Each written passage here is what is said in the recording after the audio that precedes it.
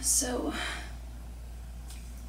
my trip to visit Brittany was not exactly what I expected.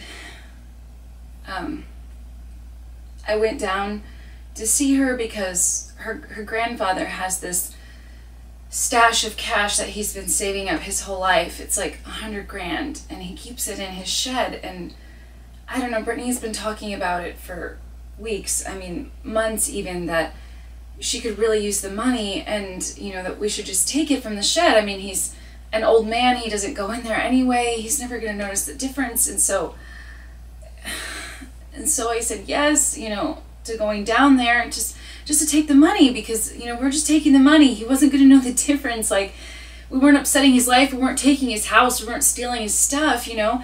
And I don't know, when I got there, Brittany, she just was so weird. She went back and forth about it, but she expressed this anger. Like, she said, oh, I want to kill him. Like, I hate him so much. And I thought she was joking. Like, I mean, what kind of person would kill their grandfather? And so we did it. We went in there, you know, and we wanted to take the money. And so we went in the house, and she did it. She actually did it. She killed her grandfather, and I just stood there and let it happen, and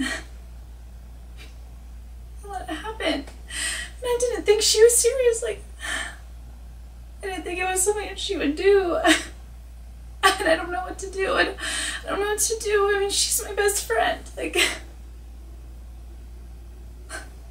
I don't know if I should turn her in or what. I can't stop thinking about it. I can't stop thinking about what happened, and his face, and oh my god, oh, it just makes me sick to my stomach. I never in a million years thought she would do it, and I let her do it.